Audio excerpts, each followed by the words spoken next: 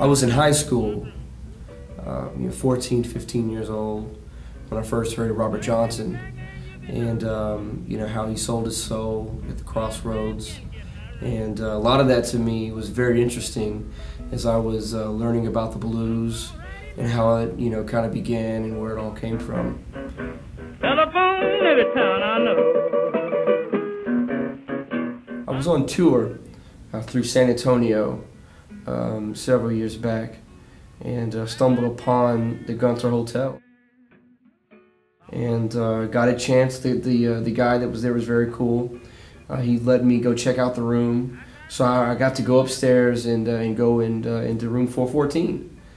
And ever since that time that I had walked right into the room, I felt that presence, that feeling. I just knew right away it was something that I had to do.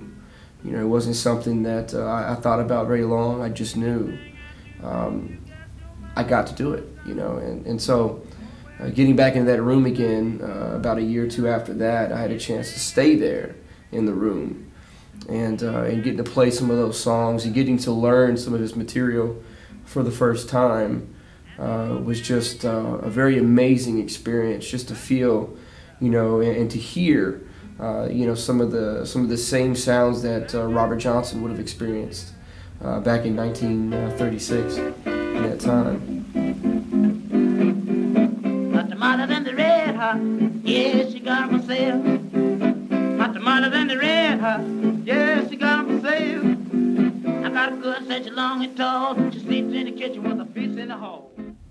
I spent the last 3 years honing in on Robert Johnson's playing style and really focused in on more of the feeling side of it and more of the way he would sing the songs, some of the wording and the terminology that he used, how things are different from the 30s to nowadays, and certain expressions and the way things were sung back then versus now.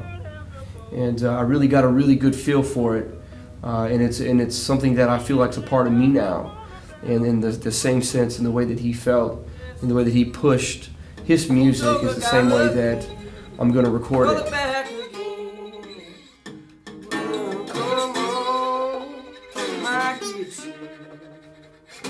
Go